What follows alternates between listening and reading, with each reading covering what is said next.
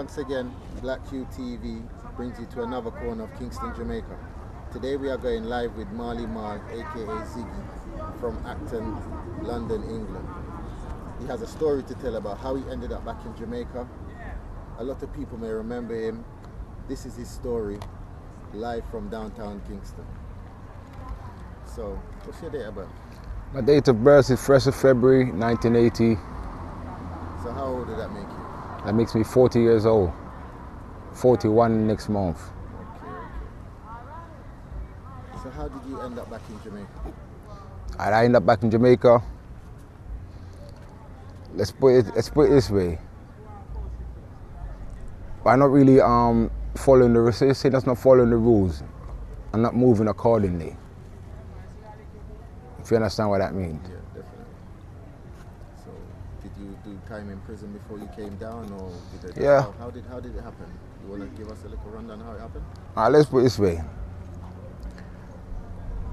I leave here when I was about 10 years old. I leave here when I was about 10 years old, and I leave here to go to England to better myself. Here in Jamaica, there ain't much going on in the country at all. There ain't much at all going on in the country at all. There ain't nothing going on here. Everybody's kind of out for themselves. Dog eat dog here in Jamaica. When you travel from abroad and you come to Jamaica, or you get deported and you come to Jamaica, in my opinion, you're a totally different person from the other people around you. What I mean by that is because you speak different, you act different, everyone's gonna look at you and think, oh, you think you're better than them because of this and because of that. But it's not really the case whereby you think you're better than them, but the transition from moving from Jamaica to England or to a different foreign country, it changes your whole mannerism. It changes the way you speak to people, it changes the way you talk, everything. But anyway, like I said, I went there when I was about 10 with my brothers and sisters, and like my mom said, she brought us there to better ourselves.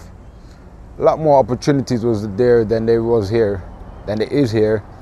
I didn't really know what Jamaica was like either. I lived there when I was young. But, however, anyway, I went to England, and everyone, I think, started off well, as it normally does in every new country you go to. It's all fun to begin with, but then you get into it and you meet new people. You can meet the right people and you can meet the wrong people.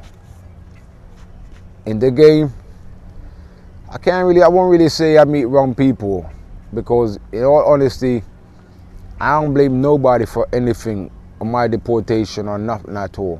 I don't blame nobody but myself. I can't blame nobody but myself. I don't blame none of my friends or anything. Should I have got involved in a lot of the things that I did? Maybe I shouldn't have. I could have taken a different path, done something a lot more better with myself. But the path that I chose led me back here. And unfortunately, it has to be said, truth be told, because we don't beat around the bushes or bite our tongue or hide the truth for nobody. We tell you exactly how it is, not how it might be. And it's foolishness here. It's foolishness here.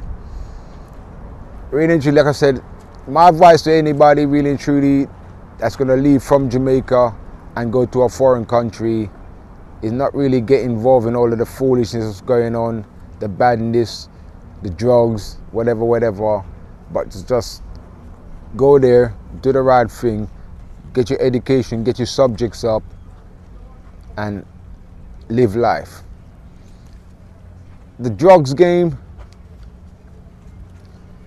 gun, whatever you might call it, it's all fun, but then after a while, it all dies down. It's like a spliff that we all roll up. We roll the spliff up. Once the spliff finishes, it's just like back to square one, back to reality. That's what the whole game is like. Some people come out on top, some people don't. But in all honesty, to me, it's not really worth it in the long run. Do I regret the thing that I did when I was in England? that caused me to be back here, to be honest, I don't regret the things that I did. Because to be honest, if I was to say I regret the things that I did, like for example, let me put it this way. When you get involved with illegal things, guns, drugs, bad company, whatever, it puts you in a situation whereby you go close to niggas, okay? You go close to your friends, and you develop kind of friendship with them whereby you won't make nobody trouble them, and if anybody troubles them, you will defend them, as well as the police as well. They're no exception. So it's like while you're there, that obviously happened. Even my friends commit a crime and I can help them to get away with it, I do that. At times I even remember coming back, getting away from a crime, stealing a car, coming back to the scene just to get my friend. Was it worth it? Do I regret it? I regret it a little bit because I got arrested when I came back for him.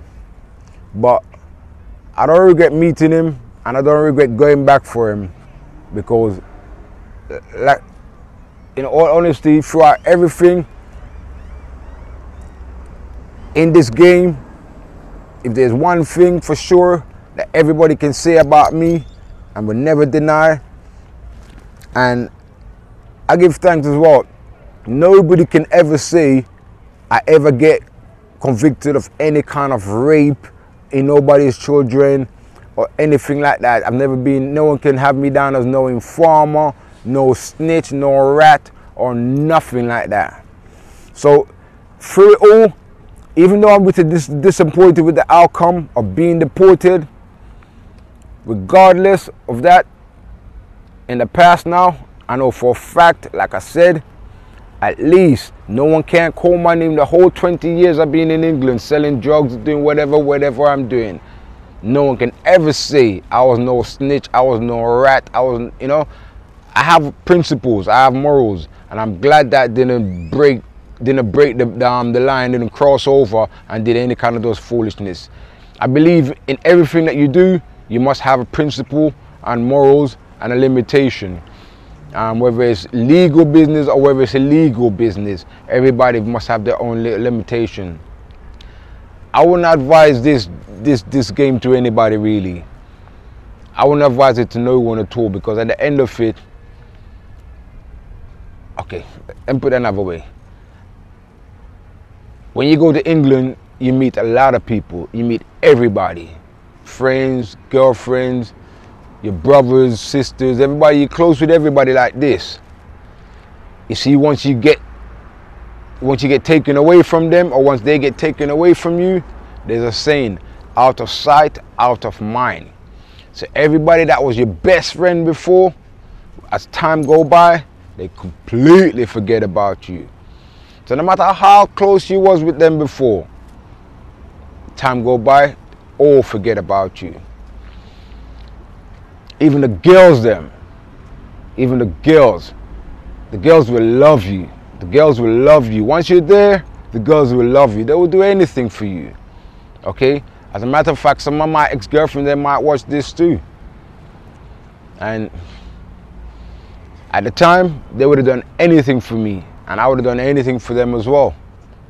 But as time go by, I'm here now. They've all forgot about me. It is what it is. Everybody has to move on, and that's one of the parts of life that we have to try and live with. So now I'm here in Jamaica. I don't really keep family and friends and stuff like that, because the transition, I don't think the transition is really it's not the same. I find it very difficult to communicate with my own brothers and sisters in Jamaica, because of the way I speak and the culture and the way I was brought up. It's completely different. So overall, I just give thanks for life and freedom. Through it all, I just give thanks for life and freedom. You see, there's one thing I know for certain throughout all of this. Whether it's bad man from Jamaica, whether it's bad man from England, you hear about all the dons from this area and that area, whatever. The majority of them, unfortunately, are either dead or locked up. Okay, the majority of them are all either dead or locked up. Some still on road, fortunately, thank God, they still got lives, still okay. But at the end of it, it's not really worth it. If you listen to the stories of some of the real dons and bad men in Jamaica that's been through Jamaica, some of them are in prison now, and they will tell you, if you speak to them, they wish they didn't go down the road that they did before. Some of them, I've read stories in some of them, and some of them just wish they could have somebody to communicate with. They're locked up in some prisons right now whereby they're not even in communication with nobody. You're locked up like animals, not allowed to communicate with nobody at all. So you see, at the end of it all, at the end of this game, I'm not gonna lie, of course some people get through. Of course you see some people with big houses and big cars, whatever. But a lot end up dead in prison. And like myself, unfortunately, deported as well. So I think whoever is doing this documentary, whoever came up with the idea to do these kind of things, I think it's a really, really good idea, because a lot of us, we're out on the street and we're having fun with all our friends and everything, girls and everything, and we think this is a life, it's gonna last forever. But as time goes on, your best friend's gonna meet a new girl, have a child, have a baby, and everybody's just gonna start separating. Everybody's gonna start going their own way. So who was your best friend before and you only was going for a drink and smoke and party all the time, it's only going to be a phone call away now, because they've moved on with their life. And where it was a phone call every week or every 2 days, it will move on to a phone call every month, and then every 3 months, and then every year, to the point now you start making phone calls to your people abroad and you hear the phone, oh, the number you've dialed is not being recognized, or you're calling and calling and calling again and nobody's answered. That's when you realize that, you know what, it really is true, out of sight, out of mind. But through it all, I always stand on my own 2 feet. I always stand on my own 2 feet. I ain't suicidal or anything like that. So even though I'm by myself and I'm deported in Jamaica, it is what it is. It is what it is. You know what I'm saying? With the things that I've gone in my past, I call them my scars. I call them my scars. The things that I've gone in my past, the bad things that I've done, I've called them my scars. But I don't really feel too much about it, because you never see a king in the jungle without no scar. Every king has a scar. Do you understand? And though my scars, you might see a little 1, 2 visible, my real scars and pain are inside here. But that's for me anyway. That's for me to hold and just go through and understand it is what it is. The life that we chose, the path that we chose in life, is going to be the result of how we end up 5, 10, 15 years from now. And my advice to everybody and anybody that's doing the illegal, going through life the illegal way, is to really try and weigh them up both, the pros and the cons. Don't just sell drugs and don't put out no money and not save and things like that. Plan, just plan. Ain't nothing wrong with it, just plan. Plan for 5, 10 years, 15 years, 20 years down the line. Because the same friends that you have around you right now are doing the same thing. They're planning. They're planning, they're saving their money, and they're making plans for 10, 15, 20 years down the line. So if you are not making that plans, you know what's going to happen. You're going to get left behind. Okay? You're going to be left behind.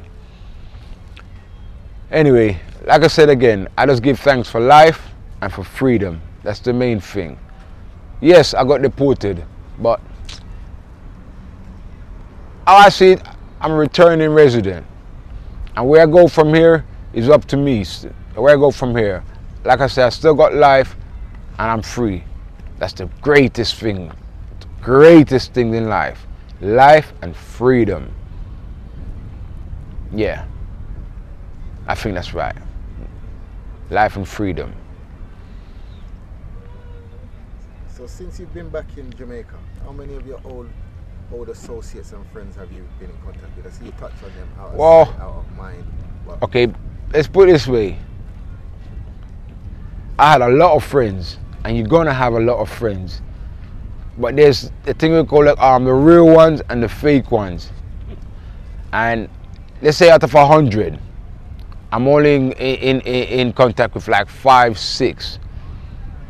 And so-called friends that you would have done things for before, done things to have them freed from prison.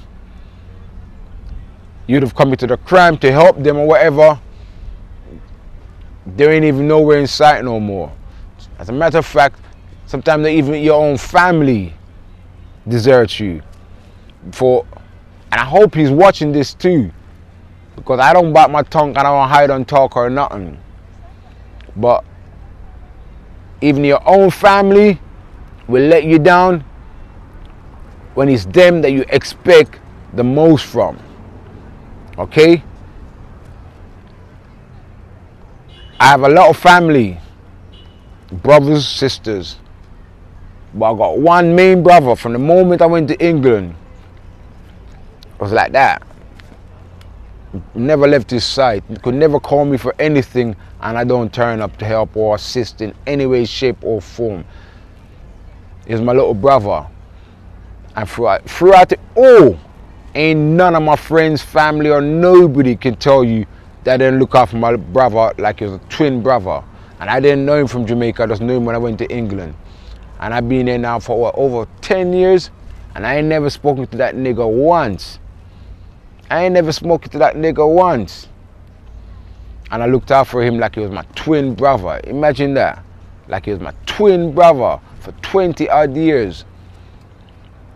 But I ain't gonna bite my tongue anyway and hide and talk. I don't even care if he watches this and he's embarrassed. He's a damn Judas.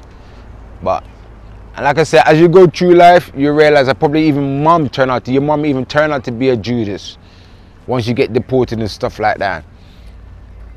You see, you have to go through life and experience a lot of things to realize who's real and who's not. And like I said, I give thanks my mom and dad is still alive and they're still looking out for me and everything. But like I said, a lot of the times, even your father, even your mother, your brothers and your sisters turn their back on you. And if I was suicidal, I would have been gone. If I was suicidal, the same water that we're looking at over there, I can't even swim, but I would have gone in there. But I'm too strong for that. Too strong for that. My team is too strong for that. I grew up with, survived with and maintained with. It's too strong for that. So, ain't gonna see that happen. Ain't gonna see that happen. Do I wish I could go back? Yes and no. Because I have some real close friends abroad that I would really love to see again. I'd really love to see them again. And most of all, I'd really love to see my nieces and nephews again. Through it all, even my brother that gave me the little nieces and nephews that I miss so much, I don't even care about him. But my nieces and nephews so much, mom, dad, my little brothers and sisters, I really would love to go back and just see them one more time. It'd really be cool to just hug them one more time and sit around the table and have a Sunday dinner or something like that. It's when you throw away things and you're in a position all by yourself, you realize the thing that matters most, the small little things that matters most, that mean a lot in life. Walking to the park with your son, your daughter, your girlfriend, your wife, all them little things, spending time together, picnic and stuff like that. It's really nice, close bonding stuff. You miss all them kind of things when you're alone. But like I said, it is what it is. And what don't make you what don't make you weaker can only make you stronger. So I'm trying to go stronger now. So how have you survived since being back in Jamaica? How I survive? Minding my own business, keeping myself to myself, and just trying to do my own thing. And I don't keep friends. Nah, I don't keep friends. I don't know if I don't think I'm allowed to even say any kind of bad word or bad language on the camera, but over here in Jamaica, friend, kill friend. No matter how much you drink, smoke, laugh with someone, smile with him at 1 o'clock, man, he could even give you 3-4 girls to go lie down with at 1 o'clock. If you finish with them by 2 o'clock, the same guy will turn around and kill you, plan to kill you. So I don't really keep friends. And the same person that you explain the situation to is going to agree with you. Say, yep, that's how Jamaican people stay. That same individual is like that too. Do you know what I'm saying? That same individual is like that too. So that same guy is going to tell you that, oh, don't go there, or don't keep this kind of friendship in Jamaica because this guy's like this. That same guy too has got a bad mind and stuff like that. That's a good word as well. I'm glad that word come to my mind, because you see, bad mind, that runs through Jamaica like dirty water. Do you know what I'm saying? It's all over the place. A lot of them pretend like they don't have it. A lot of them have it. Okay? And a lot of us Jamaicans as well, a lot of us are unfortunately quite illiterate. So we get it confused with like what bad mind means, you know, and stuff like that. So people start calling other people bad mind, not realizing that they have the same bad mind in them. It's a messed up situation, unfortunately, but it is what it is. But like I said, in order to maintain, I just keep myself to myself, do my own thing, and just try and maintain and survive around people uplifting. Only people that can uplift me now. Anybody that's negative, that can bring me down, talking to me about anything negative, I ain't got no time for them people no more. You have to be doing something positive and can uplift me right now for me to even sit down and or even have a 2-minute conversation with you right now. I ain't got time for that no more. So, yeah, like I said anyway, I'm just here anyway, just doing my own thing. Me, myself, and I. Keep myself to myself, do my own thing. And I mix, but I don't mingle. Not into the friend thing. And you see, even the women them, damn, the women them are just as bad. Because the woman is what we're supposed to lie down with and feel comfort with. But the same woman that you lie down and feel comfort with, she gets up and tell you that she's going to the toilet and she's going to the front door and have some other niggas come in and tie you up and all types of shit. I ain't been through that shit, thank God. But I've heard it happening, I've seen it happening, and it's exactly what happens over here in Jamaica. It's a very complicated situation. You see, because I speak differently as well, as you can tell. I spent so long in England right now, I can't get rid of the accent. I just can't get rid of it. And to be here in Jamaica and have an accent, problems. Problems. Everybody looks at you differently. But it is what it is anyway. This is where I'm born. Didn't grow up here, but I'm back here now, and it is what it is. I give thanks for life and freedom again. So looking back at your life, all your trials and tribulations, all the shit that you've been through, do you have any regrets? Is there anything that you would have done differently? Is a friend that you wouldn't have parted with? Something that you wouldn't have done? Is there anything like that? Does any of them thoughts cross your mind?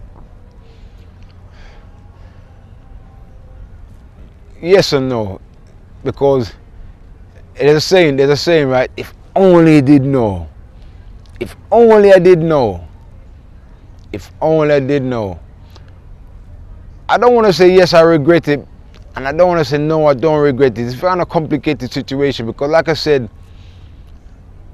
when I was in the game, I helped out a lot. I helped out my friends, whether it was out of court, out of prison, whatever may be, saved his life, whatever may be. I don't regret saving his life. I don't regret helping him out of prison.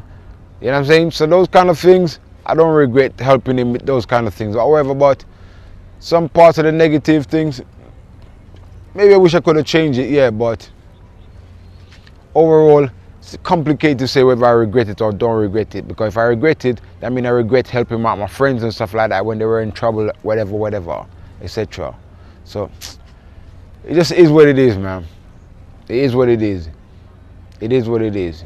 You don't know what tomorrow's going to bring. It is what it is. So especially now that we're in these terrible times that we're in with the COVID and everything, how have you been surviving for the last year? Or because it's already been hard. COVID's already making it harder for everybody else. So how are you finding it? Let me give it to you honestly, okay? I got this mask on and all this foolishness, but I don't believe in all this COVID-19 stuff, okay? I believe all this government is all the governments are all putting together them own different kind of things to like. I think they're all coming up with something. I think they're all planning something, honestly. I think they're all planning something. I don't believe in all this COVID-19 crap, okay? I wear the mask because certain areas you can't go to without the mask, but I personally, in my opinion, I don't believe it's no COVID-19, whatever they want to call it. They're doing something, there's something out there, but they're calling it what they want to call it. And they're giving us the name of what they think it is. But I don't think it's something else. I don't really think it's this COVID thing, but anyway, I mix, but I don't mingle. I keep myself to myself. I keep my sanitizers and everything up anyway, just in case, and you know, God's will, I can continue, you know, and He'll take me through it until it's all over. Yeah, God's will. So being born in Jamaica, going to England at a young age, being deported back to Jamaica as a grown man, how was the transition? The transition was How long did it take you to adjust? Did you have anyone here that was... I've been here over 10 years now and I still ain't adjust. I don't know if you understand what I'm trying to say, because I grew up in England. I didn't grow up in Jamaica. And I talk very little. I keep very little. I don't have no friends, as a matter of fact. I don't even keep friends in Jamaica. I have associates.